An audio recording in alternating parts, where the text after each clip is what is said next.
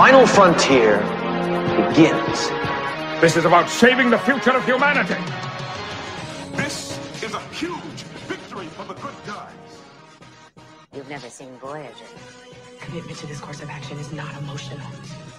Johnny, beam us up. Welcome to another episode of Beam Me Up, a Star Trek Picard for the First Time Leadership Academy podcast. I am Brent Allen, and I've seen every episode of Star Trek 47 times, but I am watching Star Trek Picard Season 3 for the first time. And I'm Jeff Aiken, and I've also seen every episode of Star Trek 47 times, and I am also watching Star Trek Picard Season 3 for the first time.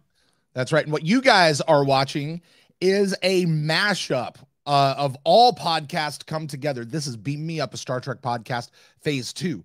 This is also a little mashup of Jeff and mine's podcast together, of Babylon 5 for the first time, bringing some of those elements in. But also, on the other side, my man Jeff with the Starfleet Leadership Academy. Yeah, Brent, we love our games on our podcasts. Yes. One of our favorite games that we play on Babylon 5 for the first time is the Rule of Three. But we're going to flip it on its head a little bit for this one, because this is a Star Trek podcast. So that means we each get up to 3 references to any franchise other than Star Trek. And That's it. 3. Uno, dos, tres. No substitutions, exchanges, or refund. Well, Jeff, that's not the only game that we play. Before we play our next game, though, we play a terrifying game. Do what? We play a terrifying game. It is a terrifying game. I'm really nervous about this. It's what this iteration of Beam Me Up, a Star Trek Picard podcast for the first time, Leadership Academy, whatever we're calling this thing. It's the gimmick, the shtick, the whatever, where we have to do this within a certain set amount of time. Now, I'm going to talk about that more in just a moment, but I do want to give a quick shout out because this is being live streamed. Yes. We are live right now. This is not pre-recorded. You and I are talking together right now, and there are folks out there. I see David out there. What's up? I see O Chavez. I see our friend Nia, who's out there. Baronessa, who just really summed up what we're doing here. Yes, a podcast amalgam and the secret crisis on the infinite fandoms. So hello to everyone out there. And I just want to say a quick hello to all of you in the future who are watching us later. You won't be in the live chat, but you will still be here. Please be sure to subscribe down below or click the subscribe button and comment down below. You guys know how YouTube works. Just do the YouTube thing. All right, Jeff, game. Let's do it. Let's do it. Okay, so here's the thing. Jeff and I said that this has to be a show where we've got to talk quick. We've got to get through this super fast and make everything happen that needs to happen as we get through. So for that, in the chat, I said that this show is going to be in 30 minutes or less. And I mean, quite literally 30 minutes or less. And so with that, here's the game. We don't know how long we have to talk about this episode. Right. We're going to find out right now. We have a number generator. If you guys are listening to the audio feed of this later, just know that there is a number generator up on the screen right now. Jeff, we are setting this today between 15 and 30 minutes. This is going to, have you ever watched Pardon the Interruption over on ESPN? Oh, yeah. They only have a certain amount of time to hit each topic. That's pretty much how this is going to go. Only we'll do it just once for the whole thing. Jeff, shall we find out? Oh, man. Shall we find out how long we have? Because there's a lot to get into with this particular episode. Let's do it. All right, here we go. Let's spin the wheel and find out what we've got. Away it's going. This wheel, I tested this earlier, Jeff. I'll let you know. This wheel takes forever. Well, that's good. We can use that to just set everyone up for what's happening as we're going to dive into the episode as soon as this comes up. Does our time start as soon as it comes up? When we say go, because we'll set a couple of parameters. Oh, okay. Here we go. Oh, it's going down. Oh no, it's going down. No, it went. Jeff, I don't know if we can do this. We are at 16 minutes. That is almost as bad as it could possibly be. We can do and this. as We're bad as it can get. We have 16 minutes. And so when we click go, guys, here's the deal. We don't even get an outro. At 16 minutes, the live stream cuts off. Not 16 minutes total, 16 minutes from go. I want to be 16 minutes from go. That is the complete discussion. So, Jeff, we got to go quick. Be judicious about the things you want to talk about.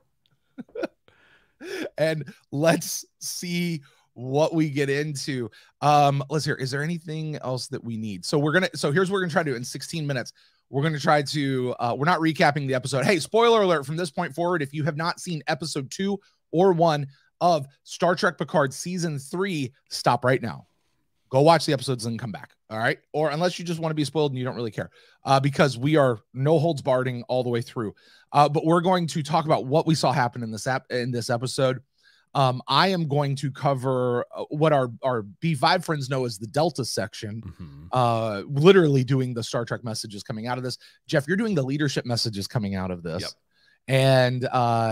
And maybe we might even talk about where we think it's going from here. Possibly, maybe.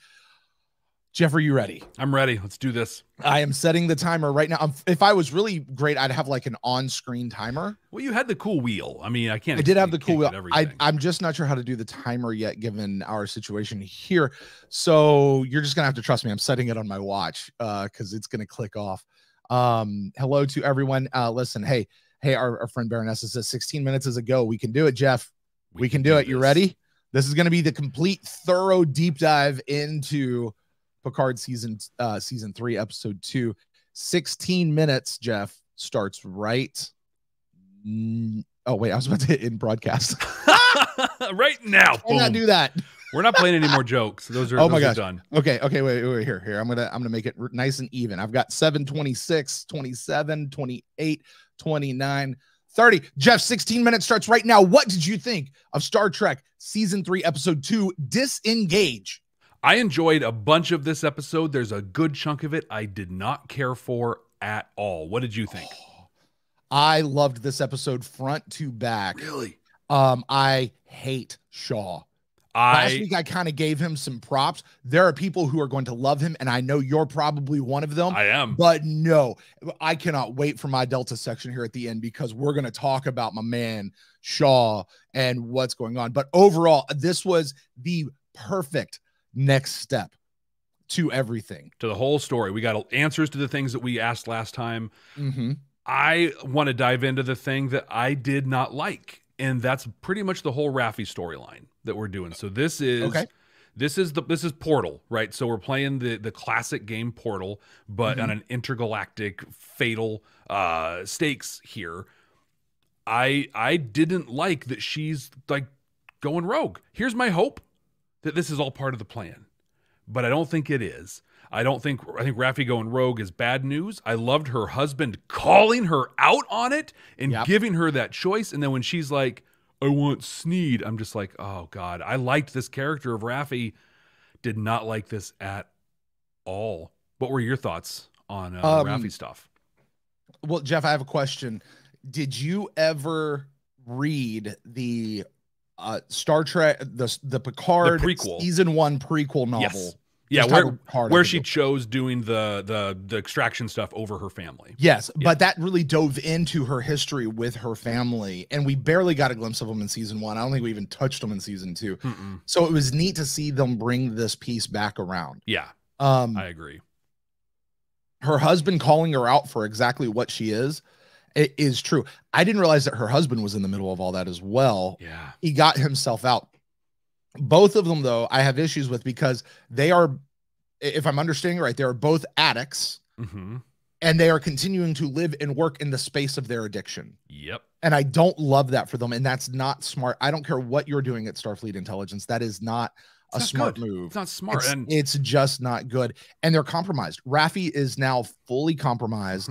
But she goes in. I loved the new Ferengi. I did. Yes, this is the least cartoonish Ferengi I have ever seen in my life. I believed him. He felt real. I loved the gritty tattoos. Yeah. And The stubble. Apparently Ferengi can grow beards. Apparently. But he was 100% Ferengi. Everything about him felt very, very Ferengi. This was a dirty, dark, dank. Was this outside the Federation? I guess. I don't know. I don't think we've gotten that yet. Exist within the Federation. Yeah. Federation space. But maybe it does. But like with Sneed, who keeps the severed head of the Romulan dude just behind your couch? Just like, dude, I just kept this. Let's have it. Oh my gosh. That was a when he's like, oh really, you work for that dude. Yeah, I got him right here. Like that was wild. But Jeff, oh, go ahead. I was just saying to wrap this section up, I had two things. One, Worf looked amazing. Someone over here in the chat said it. I agree. He did not come in and fight with honor. He was stabbing people in the back. This wasn't what I expected. Yeah. Yep. Yeah, I completely agree.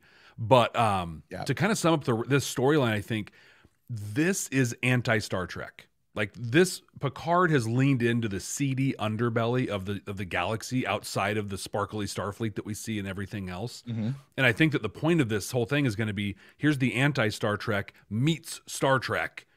Yeah. And then kind of takes us through, because we have that same thing happening up in on the Titan as well. Well, I would argue that Star Trek has already done this when they did Deep Space Nine. They just didn't have the technology and the budget. You put Deep Space Nine in with today's effects, set design, production values, it's going to look like this is what Deep Space Nine is. Yeah. And this is what Ira Stephen Bear was going for with Deep Space Nine was, listen, it's easy to be perfect when you're living in utopia. Right. What about when you're not? But I like what you say, Jeff, that this show is about the perfect Starfleet meeting the imperfect and how those two collide. And I might come back to that a little bit later. I do have to touch on Worf, though. Worf looked fantastic. Yeah. Yes, it was less than honorable. He was stabbing people, but listen, all's fair in true love and war. This is the most badass I have ever seen Worf fight. Yep. Every time I've seen Worf fight to this point, it looks janky. I do not buy that he's this big, awesome warrior who's damn near indomitable, and he just looks like their fight choreography is off. This was awesome. It was. I loved it. I agree. Best Worf we've seen. What's our next topic? We got to move on. Hey, listen, let's talk about Shaw and everything going on with Shaw up on the station. What do you think about him? I loved Shaw on this. He was right to have relieved Seven of duty. She was insubordinate. She was acting against orders. I really felt like what we had in this was you've got Shaw on one side, who's all about order and rules, and these are the procedures. Then you have Picard and Riker over here, who are just like, but we have this important cause that we believe in, and we're really good at bending those rules to make things. So that's the conflict that we have there. I think in this case, like, Shaw was a jerk. Yeah. Him berating Seven on the bridge in front of everyone, inexcusable. Other than that, he was right. Yeah. Shaw was right in as much as Captain Jellicoe was right. Mm-hmm. Agreed. They're outside Federation space. Protocols are clear. You do what you have to for your crew. However, to quote something that Picard said to Seven earlier, is like, or Seven says something to the effect of, "I've never learned how to just go with to go with protocol and ignore my gut."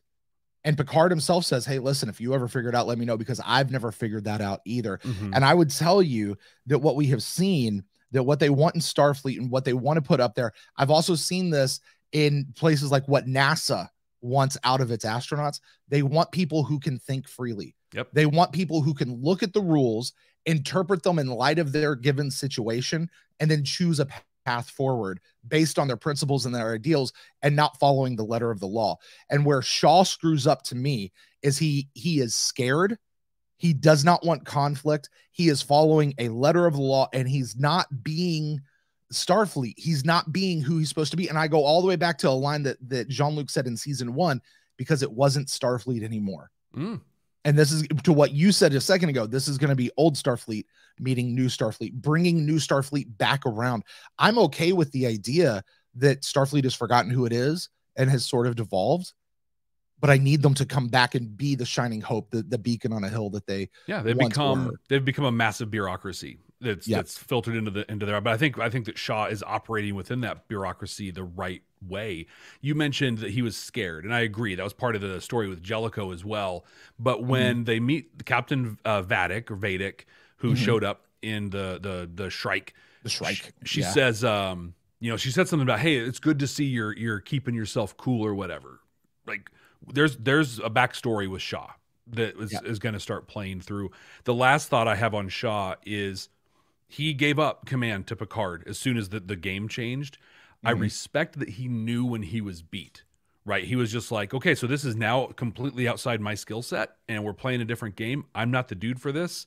Admiral, I would disagree with that. Really? I would disagree with that. I think he ceded to Picard's pulling rank. Picard pulled rank in that moment. I don't think Shaw was ready to give it up. I think Shaw just went, okay, you are an admiral, retired or not. You are an admiral. Maybe it's a mashup of both, actually, Jeff, because he is retired. I guess he doesn't really have rank over him anymore, right? Especially not on an active vessel that's outside of Starfleet jurisdiction. Starfleet space. Okay. I'm gonna reel back in what I said, and I'm gonna go with what you said. To that, here's the last thing, and I can't wait to get to your leadership piece. We've got. Oh my gosh, Jeff, we are at. Oh gosh, what is that? We like 9 minutes. We have 7 minutes left. But I will say this: Shaw was not listening to his people. He was acting as judge, jury, and executioner, shutting everyone out. There is no way you can tell me, Mr. Leadership Guy, that's being a good leader. Oh, 100%. Can't do it. And I can't wait to get to your thing. Hey, we've got to get over to Beverly and Jack Crusher and Picard and Riker calling Picard out almost at the beginning of the episode, saying, he looks like your sons. Yeah. Dude, how are you not seeing this? Hello. Right? And also, no way Jack Crusher is 20 years old. That guy's 41 if he's a day. No. All right. So I did some math on this. I went and checked it out. Okay. I've got 3 theories. I'm going to try to do them very quickly. One, he is 20 years old. And this is a simple case. Ed Speleers, by the way, is 34 years old. Okay. The actor is 34 years old. He's just a 34-year-old actor playing a 20-year-old dude, 20-ish year old dude. And that being, Picard and Beverly, they had some sort of relationship beforehand. It developed into more romantic over the course of 7 seasons. We never really saw anything come to fruition out of that. We did see that they got married and all good things, but whatever. And then they did hook up afterwards. They had a baby, and she got pregnant and shut everybody out for some reason because she got pregnant. Like, we don't understand what that's about. There's that. Or, Jeff, let's assume this is in 2401, maybe 2402. Take your pick. Early 25th century. You know what year it is if you go back 34 years, the age of Ed Speleers? What's that? We're right in the middle of season 3 of The Next Generation. Really? Now, give or take his age, give or take what the character is supposed to be. Let's say he's about actually Ed Speleers' age. You know what happened in season 2 of The Next Generation? Beverly disappeared for a year into Starfleet Medical. Yeah. Do you know what happened in season 4 of The Next Generation? Gates McFadden was pregnant, and they tried to hide it, but they didn't do a good job because you could still tell she was pregnant. I'm just saying, it actually works out for Ed Speleers to be, or for Jack Crusher to be 30-something years old. Okay. And have been born during the time of Next Generation. So maybe when Picard was getting his heart surgery with Pulaski, he popped over and he's like, hey, Beverly, what's going on? Well, I mean, or it was sometime in season 1 and Beverly was like, yo, I'm pregnant. I got to go live with Aunt Sally for about 9 months. Yeah. I got to go be at Starfleet Medical for 9 months. That's the excuse. I'm just saying that's all speculative. We don't know. I'm just saying it is within the construct of the story that he could either be 20-something or he really could be 35. Yeah, okay. I buy it. I buy it more than just seeing him and thinking he's 20. But what a story, right? So he's got a bunch of different AKAs. He's literally a criminal. He sees himself, it's that whole thing, depending on who's in power. Are you a criminal? Are you a terrorist or a freedom fighter, right? Luke Skywalker and the rebels, for the Empire, were just a bunch of terrorists. It's all a matter of perspective. And so that's Jack Crusher. And I'll talk about it some more. I won't have time. So really where he talks about, he really calls Picard out where he's just like, Jeff, we're at 4 minutes. Yep. He's just literally, people have changed, dude. Like she's not who she was last time you saw her, and you can't judge her that way. Right. What thoughts do you have on it? No, listen, I I love it. I knew that that's who it was. This is where we have to be I'm wasting time here. Listen, this is the storyline that we're going with. This is his kid, and he's a rogue, and he's remember young Picard in Tapestry? Yeah, that's who he is. That's who this guy is. Yeah. You know what I mean? And so I'm all for it. Jeff, we've got to come down to Deltas and Leadership Academy. Real quick, I have 3 super fast production notes. One, the space battles, the space stuff, super cinematic, looked great. I loved when Worf walked off, and we got like the movie style Klingon music a little bit in there. And then when they went into the nebula, we got that sting from going into the Mutara Nebula. Really great musical notes on this one. Great production. Brent, Deltas. Yeah. So, listen, I'm going to go back to Shaw on this one, maybe even a little bit with Worf. And these are situations where you have people who are leading, who are not listening to their folks, and bad stuff happens. They're not taking in the advice of the experts around them. Jeff, I'm going to go back to your last episode on Starfleet Leadership Academy and The Children Shall Lead. They're not letting the experts be the experts. People go out there and listen to that episode, even though the Star Trek episode it's based on was awful. Jeff did a fantastic take on it. He is scared, and he's acting so not Starfleet. Picard says at one point, he's like, listen, you need to be standing in front of the courts, not this crazy person over here. We don't back down to people who do this. We don't do that. And we're not being yourself if you don't. Picard did exactly what he needed to do to find a way out of the situation, dove into the nebula. He's acting Starfleet. Shaw's not. Shaw needs to go. He's not good. Jeff, what do you got on leadership? You have 1 minute and a half, 90 seconds. Big part of leadership is negotiating with people. I could talk about what you talked about and how horrible some of that stuff was, but we got Picard and Jack Crusher in the thing. And what Picard did in that moment was paint a picture where he backed Jack Crusher into a place. And then they realized everything. He used an excellent tool, which is just naming everything. He mirrored what Jack said, and then he laid out the facts. He laid out the constraints. This is a masterful negotiation tool. And then he made it a shared problem. Right. We got this much time. We have these problems. We're outgunned. We're all this. 60 seconds. So what are we going to do? And in that moment, Jack was able to make a decision, a self-sacrificing decision, it turns out, to go save everyone. It was incredible. But that was because of Picard's ability as a leader to meet Jack where he was, question him in the tone and tenor he needed to be questioned, and then lay everything out and make it a shared problem. Jeff, 30 seconds. What's happening next week? We're gonna see where this Mark. I think we're gonna start seeing where this Vedic person ties to Sneed and everything is, and I think those seeds are gonna start getting planted this next week. Yeah, I'm gonna say this. I think Vedic ship is a modified Starfleet vessel. Ooh, it looks like a Starfleet vessel that's had some mods on it. 10 seconds left. Hey, you guys, thanks so much for joining us. 16 minutes is not enough, Jeff. No. Are we crazy? Yeah. We're doing it this way. People say it in the chat. I want more than 16 minutes, Patrick. We do too.